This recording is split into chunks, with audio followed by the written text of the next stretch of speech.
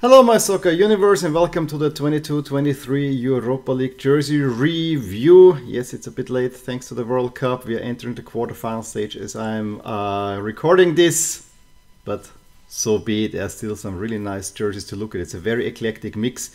Actually, we have quite a few brands, and it's actually Adidas who have the most teams in here with 7, then we have Nike with 6, and Puma, Macron each with 5, and then a couple of brands with 2 or only 1 team. So that is exciting to have an eclectic mix. Also, we have a good selection of countries in the countries that we usually don't really talk that much on this channel.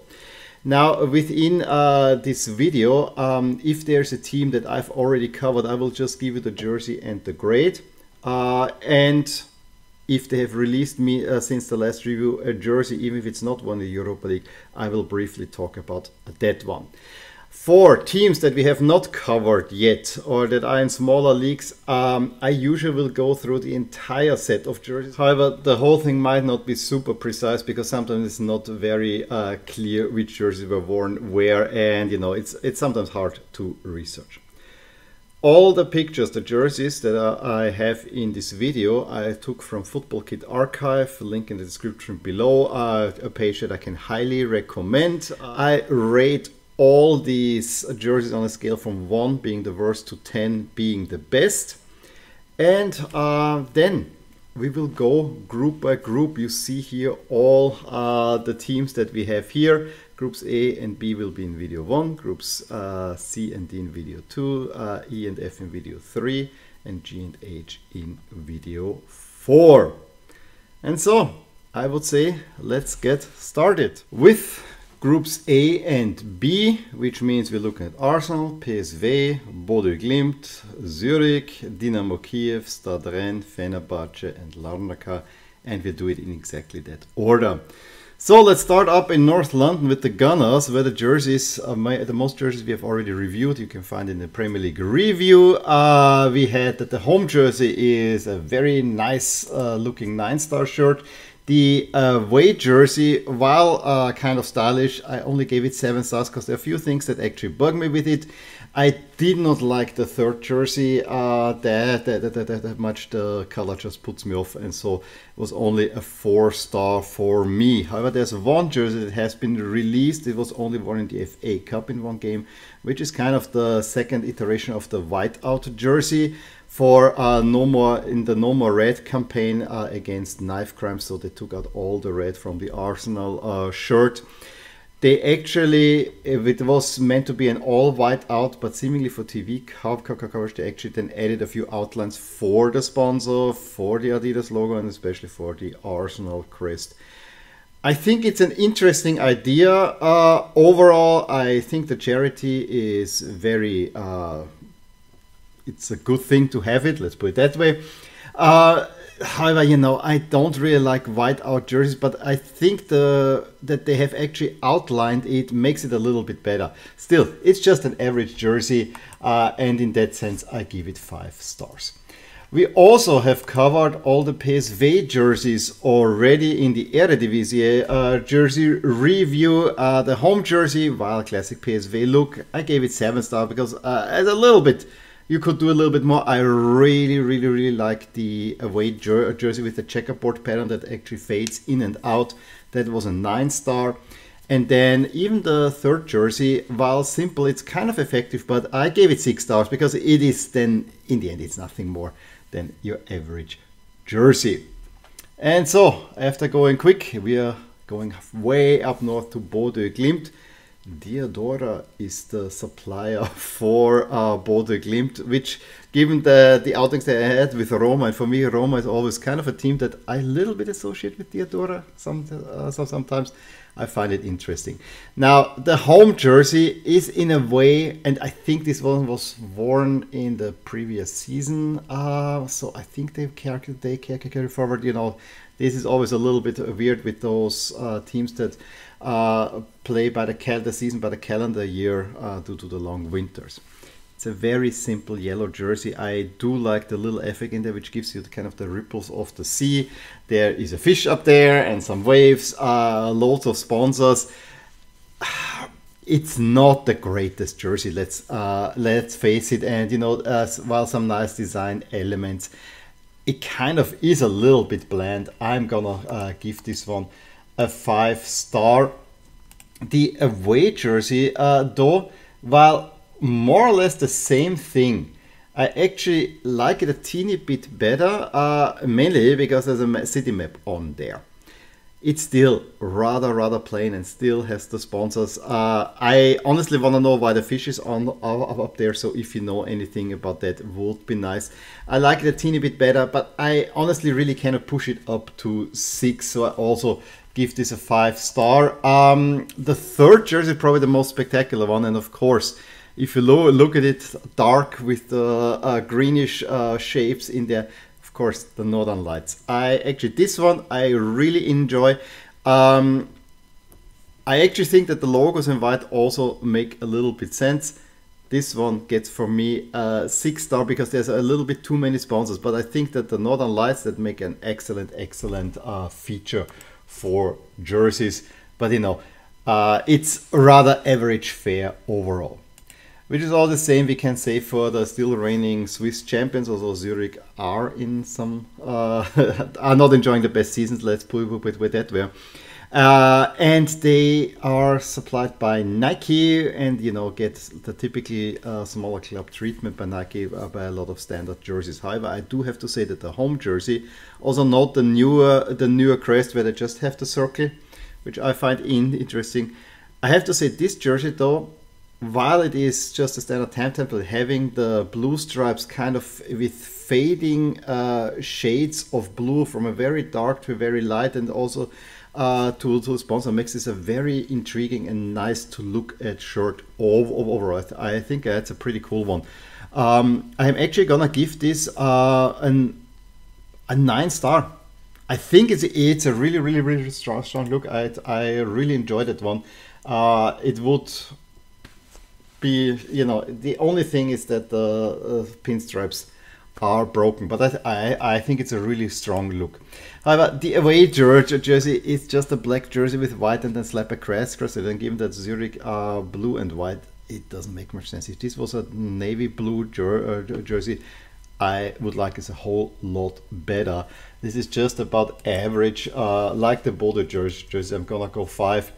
And then they have issued a really awful third jersey in neon. I mean, at least the blue of the sleeves fits kind of in there, but I find it a little bit, you know, too in your face in a way. Not a big fan of that one. I'm gonna go 4 here. Out of Group A into Group B, and we go all the way to Ukraine, to the reigning Ukrainian champions Dynamo Kyiv. New Balance, I think that they are one of 2 New Balance teams that we look at. And the home jersey, I mean, again, the picture, the neck is very thin, which makes it look already a little bit odd, but you know, let's look past that. I do like how the white and the blue interact, especially with the Ukrainian flag, which adds a little bit of yellow and interest. I usually like sashed jerseys very much, but I find that the brush stroke effect is a little bit much. Don't you agree with me? That's the one thing. And then also the big blue sleeve cuffs that are very rigid. It doesn't connect up. If there was, like on the transition, also a little bit of brush stroke effect there, I think this would look a little bit better. Other than that, you know, it's I don't want to say it's a classic Dynamo Kyiv look, but you know, white jersey with some blue accents, that's Dynamo Kyiv to me. In that sense, it's pleasing. I wanna go with a 6-star here again. Nice color scheme. It's just that the sash takes it down for me a notch. Having said that, I think the away jersey looks actually quite nice. And there is has been something about Dynamo Kyiv away jersey I've always been liking, because they go now for this darker shade of blue. You still have kind of effect in there with the light blue, and then the yellow outline on the collar also pairs off very well with the Ukrainian flag that's on there. I think that looks actually pretty nice. A very strong jersey. I'm gonna go 9-star here. as well. And then we have a third jersey, which is in yellow. I also think this is interesting for two reasons. A, you have the yellow with the blue, of course, is on the sleeve because it's a reverse Ukrainian flag. Maybe that's something that could have been thought about better. I probably would have also made the collar completely in blue, but you know, that's just a minor detail. But the pattern on it, I think, is really interesting. These bars that are kind of end in arrows, and they're really well made, because if you look at the top bar, the left side is more or less parallel to the slant of the New Balance logo, and the right side fits very well with the angles on the Dynamo Kyiv logo. I think this is really, really well done, and kind of then pull it down. And then you break it up twice, and there's FCDK. It's a very interesting, very intriguing pattern. Overall, also makes for a really nice shirt. I gotta say, maybe not as much. I don't like it as much as the away jersey, but this is a nice one. I'm gonna go 8 stars with this one. Then we're going over to France for Stade Rennais. We saw it already in the Ligue 1 jersey review. The home jersey has a few nice features, but you know, overall looks a little bit bland, so I gave it 6 stars. Same thing goes for the away jersey, although there are quite a few things to like, but again, it's nothing outstanding. So also 6 stars here. And the third jersey I just do not get, but this is my Milan sensibilities. If Milan would come up with such a jersey, they would just be thrown out of town. I understand Stade Rennais doesn't have that, but it's still why the blue and the black is a little bit beyond me, so I gave that 3 stars. Let's go to Turkey, to Fenerbahçe, another Puma team. And they have a really interesting home jersey. Usually Fenerbahçe is the yellow and the blue. And I know the first time I saw Fenerbahçe, it was when they played the Champions League in the mid-90s, where they had also the yellow-blue, but I think with white sleeves. So having a little bit white on there is kind of cool. I also find it really cool that the sponsor is just outlined on there. Really well done. You don't have to break up the stripes. The one thing where I'm going back and forth with this one is, look at the sleeves. Usually when you have stripes, the sleeves kind of have the stripes here, but they continue with the pattern, so that the sleeves kind of break the pattern and they turn into hoops, which in one way is really interesting and intriguing. On the other side, it does look a little bit odd.